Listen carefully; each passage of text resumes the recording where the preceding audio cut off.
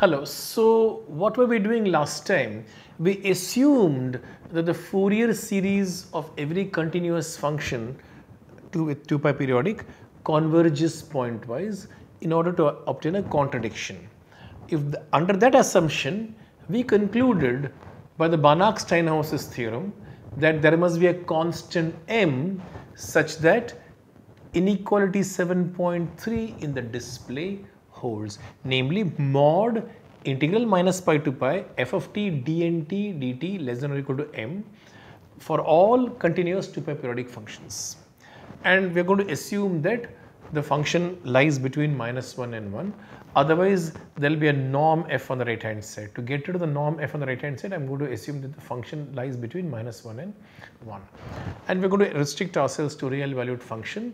And we also are going to prove later that integral minus pi to pi mod dnt dt is approximately c log n, where c is some positive constant. So these integrals on the left hand side of 7.4 go to infinity as n tends to infinity. Now, how to arrive at a contradiction using 7.3 and 7.4? I indicated to you last time that the idea is to take f of t to be the signum function, namely the sign of dnt. If on an interval dnt is positive, then on that interval you declare f of t to be 1. If on an interval dnt is negative, on that interval declare f to be -1. Then the left hand side of 7.3 exactly gives you the left hand side of 7.4. The right hand side of 7.3 says that it is bounded by capital M, whereas the right hand side of 7.4 says that it is c log n, and that will give you the contradiction. But the problem, the technical issue here is that the signum function is not continuous. And so we have to get around this difficulty of the signum function being discontinuous. So let's see how to do that. First of all, observe that dnt, the Dirichlet kernel, look at the formula for the Dirichlet kernel. You must go back to chapter 1 to see the exact formula of the Dirichlet kernel. It alternates its sign in intervals of length pi by n. So in successive intervals of length pi by n, the sign will keep alternating. So the signum function will also have the signs alternating between -1 and +1 on successive intervals of length pi by n. But the signum function certainly lies in L1 of -pi pi. Now we can use Lusin's theorem. What does Lusin's theorem say? That I can find a sequence of continuous functions fj such that fj converges to the signum function in L1 norm. Further, I can arrange it in such a way that these functions fj vanish at the two ends -pi pi, so that we can take their 2 pi periodic extensions and the convergence in L1 norm. So let us work with these continuous approximations. So what do we have? Integral minus pi to pi mod fjt minus the signum function goes to 0 as j goes to infinity. Convergence in L1 norm. And so integral minus pi to pi mod dnt dt, which is exactly equal to integral minus pi to pi dnt times the signum function. Now I add and subtract an fj, and now I will take the absolute value. So I will use triangle inequality. And so now I will say that this is less than or equal to mod dnt mod sigma t minus fjt dt plus integral minus pi to pi dnt fjt dt, the whole thing mod. But remember that fj's are continuous, so I can certainly use the estimate that we have obtained earlier. 7.3 can certainly be used here, and so we get that this piece is less than m. And now remember, if you look at the Dirichlet kernel, the formula for the Dirichlet kernel, looking at the formula for the Dirichlet kernel, I would like you to prove that the mod of the Dirichlet kernel is going to be less than or equal to capital N. And so we are left with integral minus pi to pi mod sigma t minus fjt dt plus m. Now the trick is to fix n and allow the j to go to infinity. So once you fix n and allow the j to go to infinity, we immediately get that this thing goes to 0, and so this thing drops out and we get the result, namely integral minus pi to pi mod dnt dt is less than or equal to m. So our difficulty of using the signum function to obtain this estimate has now been circumvented. And so now that we have this, we will prove immediately in the next few slides that the left hand side integral minus pi to pi mod dnt dt is actually c times log n, and that gives you a contradiction. So these integrals of mod the Dirichlet kernel, let us call them Ln, and these are called Lebesgue constant. And a great deal is known about the Lebesgue constants these days, and the literature is quite vast. We shall not need all those things, and we shall not concern ourselves with these fine points of Fourier analysis. There are papers written on this Lebesgue constants. So now let us look at the behavior of the Lebesgue constants. So since the Dirichlet kernel is an even function, it is enough to look at the interval 0 to pi. So what is the Dirichlet kernel? Sine n plus half t upon sine t by 2. And where does this change sign? It changes sign at these points k pi by n plus half, k equal to 0, 1, 2, 3, da da da. And these points divide the interval 0 pi into finitely many subintervals, each of length pi by n plus half. So we got so many subintervals. On each of these intervals, we have the estimate 1 upon sine t by 2 greater than or equal to 2 upon t. Remember, when t is between 0 and pi, t by 2 is between 0 and pi by 2. What is the inequality of the sine function? Remember that sine t is less than or equal to t on the interval 0 to pi by 2. That's all that I have used. Sine theta less than or equal to theta for theta between 0 and pi by 2. So 1 upon sine t by 2 is greater than or equal to 2 upon t. So what do we have? Using this, we have that the mod the Dirichlet kernel is greater than or equal to 2 upon t mod sine t into n plus half. The denominator in the Dirichlet kernel has been taken care of. Now on the subintervals of length pi by 2 times n plus half, let us look at ik. So you see that the Dirichlet kernel changes signs in certain subintervals, right? In these subintervals, we'll slightly cut these subintervals a little bit, so that let us look at t between pi times k plus 1/4 upon n plus half and pi times k plus 3/4 upon n plus half. So I cut out these intervals on which the dnt maintains sign, either positive or negative throughout. I cut it ever so slightly. Once I cut it ever so slightly and I take the mod, this mod will be bigger than or equal to 1 upon root 2. You see, it's only the endpoints of these intervals that sine t times n plus half becomes 0. The Dirichlet kernel becomes 0 at those endpoints, and I've taken a little inside so that mod of the sine function is greater than or equal to 1/2.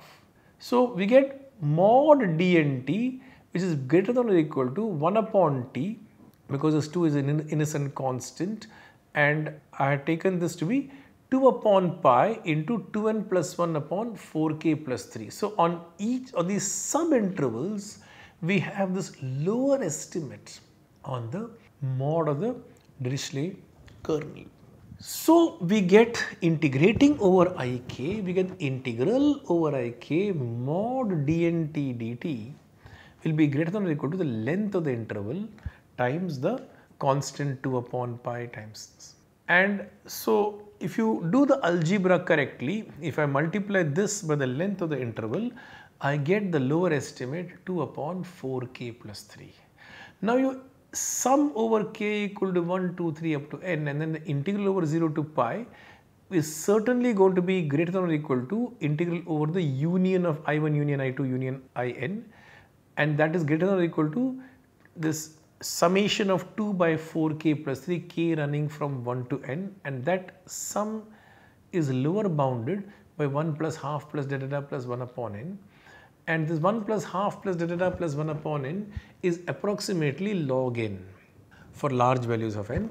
You get this further lower estimate C tilde log n, where C tilde is some positive constant. So we have finished the complete demonstration about the fact that the Lebesgue constants go to infinity and how the Banach-Steinhaus's theorem gives you lots of continuous functions whose Fourier series will diverge at the origin. In fact, if you examine the Baire category theorem, what we established is that the set of continuous functions which are 2 pi periodic whose Fourier series diverges at the origin is a dense G delta set.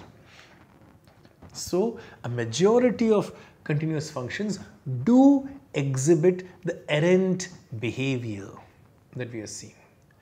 So, now let us take up the next issue in this chapter on functional analytic preliminaries for study of Fourier series and generalized Fourier series, and that is Hilbert space basics. We already used some elementary facts about Hilbert spaces such as the least square approximation and so on and so forth. Here we shall go a little deeper into the study of Hilbert spaces. So recall that a Hilbert space is a vector space H endowed with an inner product V triangular bracket VW such that the norm is given by the inner product VV. So take a vector V and take the inner product VV and take its square root and you get the norm, and once you have the norm you got the distance function. And if this distance function is a complete metric, then you say that it's a Hilbert space. And the norm has a set of properties. We already discussed those things before, so I shall not repeat those things. Alright. So if V and W are vectors in a Hilbert space, these vectors are said to be perpendicular or orthogonal, denoted as V perp W if the inner product between V and W is 0. And now let us take a Hilbert space H and let us take V to be a vector subspace. V is a vector subspace, then V perp, the orthocomplement of V, is defined as V perp equal to set of all vectors X which are orthogonal to everything in V. The first exercise is to show that V perp is a vector subspace of H. It's practically self-evident, and V intersect V perp is 0 because if a vector V is in V intersect V perp, then it is orthogonal to itself. So norm V squared is 0, therefore V must be 0. The orthocomplement of 0 is a whole Hilbert space H, and the orthocomplement of H is the 0 space. The orthocomplement of a vector space is always a closed subspace. Even if the original vector subspace W is not closed, the orthocomplement will by default be closed. And if I take a vector subspace V, V perp will be V closure. And then the usual results from elementary linear algebra. If I take a set of mutually orthogonal non-zero vectors, then this set will be linearly independent. And of course, we have got the Gram-Schmidt's orthonormalization process, which I'd like you to review from elementary linear algebra courses. So all these things are completely elementary, so I shall not devote any time on this. I'll leave you to standard books or maybe your class notes if you have taken your functional analysis courses, which I'm sure most of you have. Now comes a very important notion, the notion of basis and Hamel basis. Here we are only going to be talking about Hilbert spaces. When I use the word basis, I'm going to talk about Hilbert spaces only. There is a notion of basis, namely Schroeder basis, which is defined for Banach spaces, but that notion is slightly non-trivial and Schroeder basis may not even exist. But we are going to confine ourselves to Hilbert basis only. So now when we have a Hilbert space, we know what is a complete orthonormal system. A complete orthonormal system is called a basis for a Hilbert space. For example, if I take L2 of minus 1, 1, then P0x, P1x, P2x, the Legendre polynomials forms a complete orthogonal system, and so it will form a basis. So we got an example. Another example is L2 of minus pi pi. From the very second chapter in this course, we saw that 1 comma cos x sin x cos 2x sin 2x dot dot dot is a complete orthogonal system. So it forms a basis for the Hilbert space L2 of minus pi pi. So now these bases are obviously countable.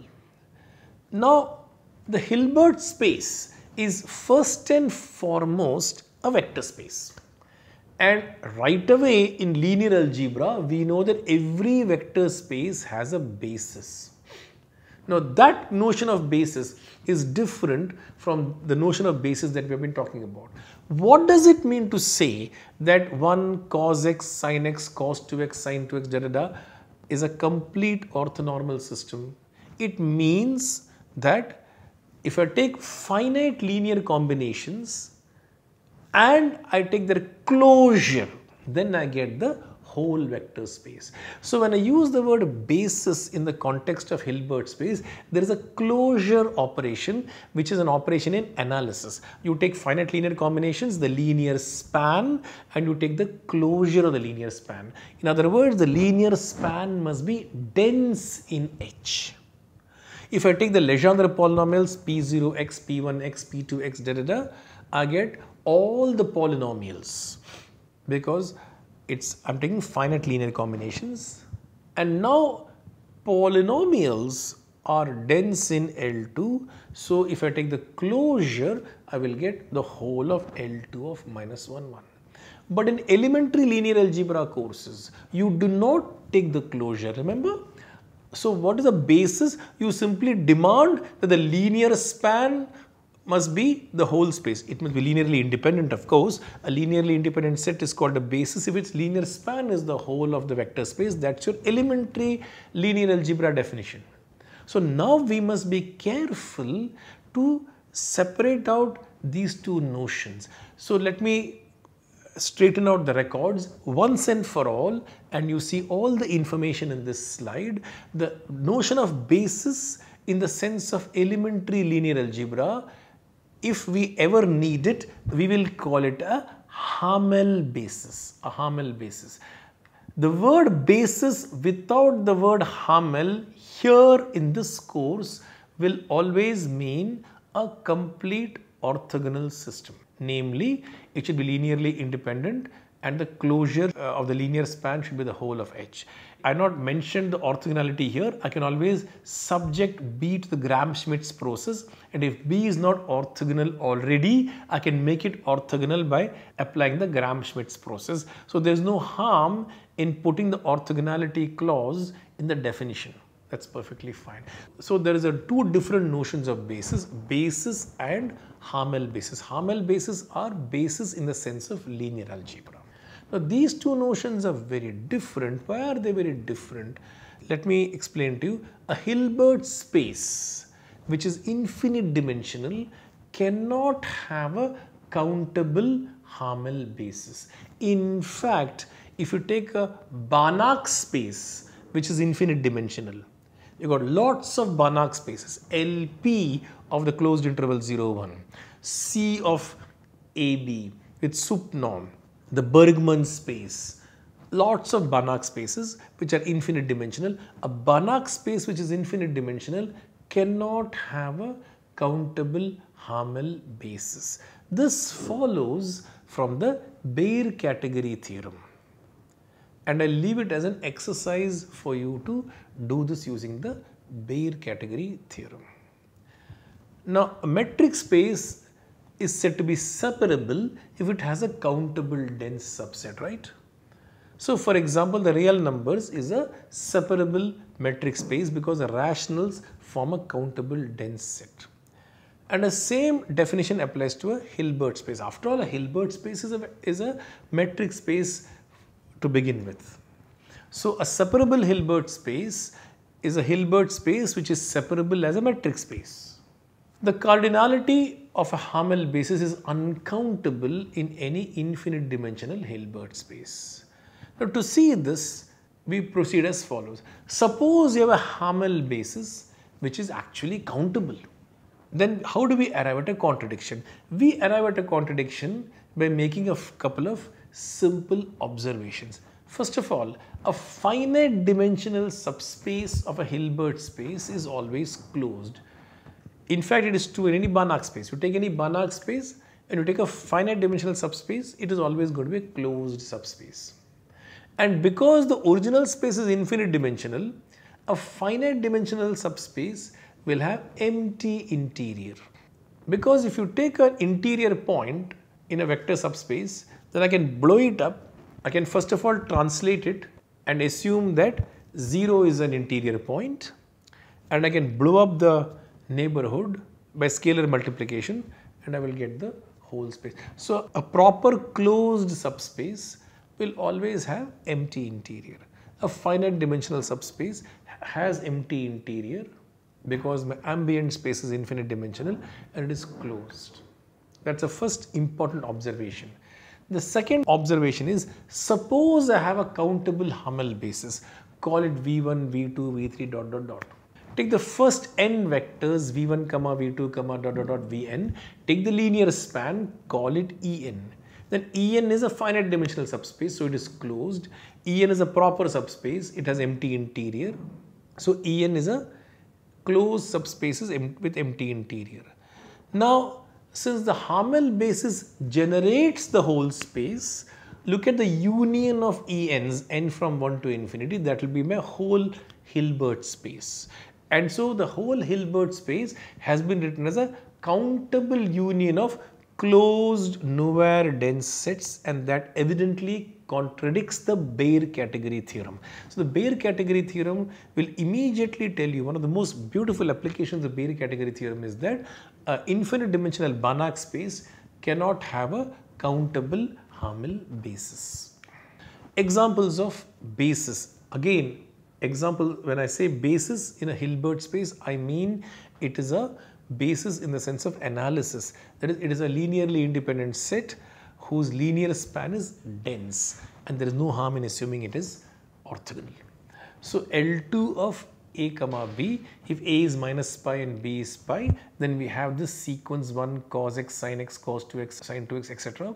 That is going to be a basis from a Hilbert space L2 of minus pi pi.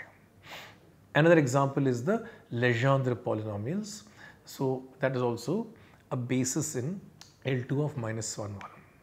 Now, if you take 1x, x squared, etc., its linearly independent subset of L2 of minus pi pi, subjected to the Gram-Schmidt's process, I'm going to get an orthogonal sequence and use the fundamental orthogonality lemma that we have established earlier to prove that you're going to get the Legendre polynomials. We already discussed this in the last chapter.